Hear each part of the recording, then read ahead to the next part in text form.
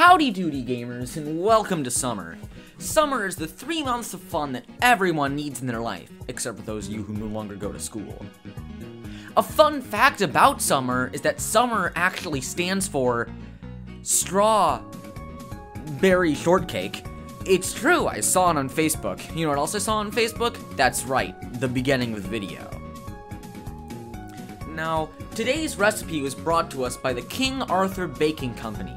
Now, I personally had many good interactions with the king, like opening a bag of their flour to reveal it was completely full of bugs. You know, good times.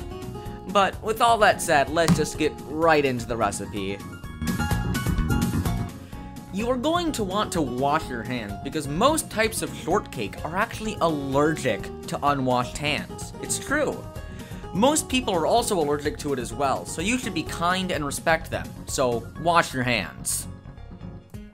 Another fun fact about shortcake is that it's trying to tan. So, to help the cake achieve their summer goal of a sick tan, you're going to want to preheat your oven to 425 degrees Fahrenheit. Or if you're feeling lazy, you could just use some spray tan. But once you're all set up for a day of summer fun, you're going to want to grab out all of your ingredients. Now, using the power of 4th grade magic tricks, you're going to want to make one bowl.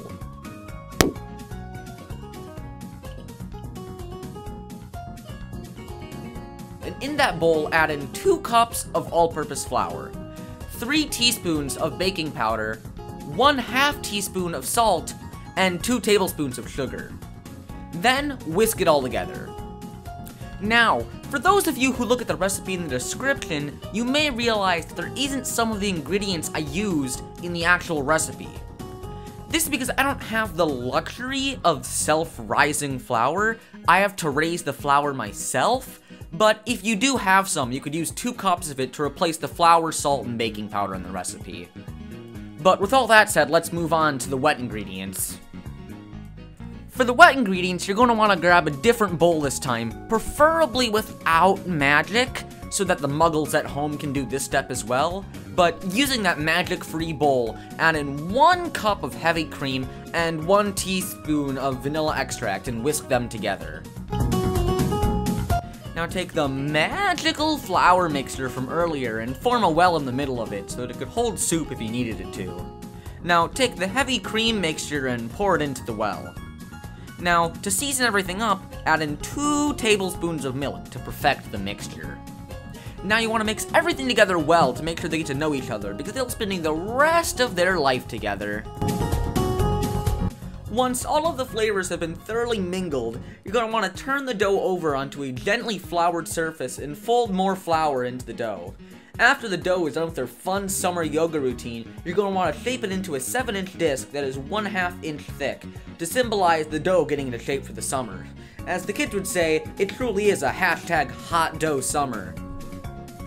Now that the dough is chilling on the table, you're going to want to use a 2 1/4 inch biscuit cutter to cut out sections of the dough and put them on a baking sheet lined with parchment paper.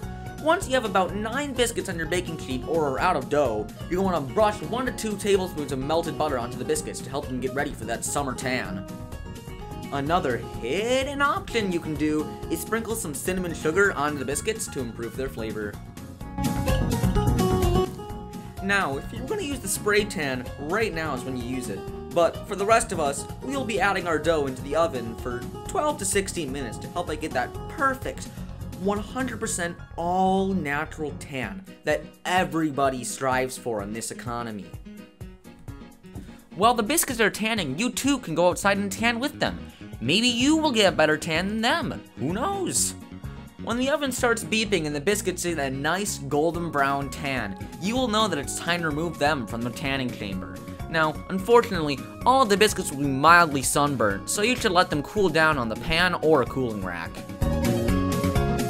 Now, you could just use store-bought whipped cream, but that's lame. Instead, you're going to want to make some of your very own whipped cream.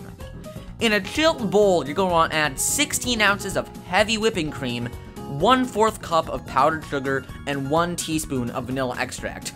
Then, you're going to want to whip them. With a mixing machine, obviously. Once the cream is fully whipped, then you're fully done with cooking. Now that you have all your ingredients, you want to plate your strawberry shortcake all fancy-like. Take one biscuit and cleave it in half, and then add a dollop of your whipped cream. After that, you're going to add your strawberries under the wonderfully tanned biscuit.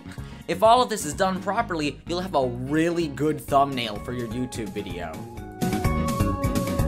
But now the biscuits are done having their fun in the sun, you should go outside too and have some fun. Or if you don't want to do that, you could stay inside and watch all my videos, I guess.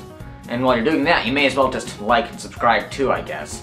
But until then, so long.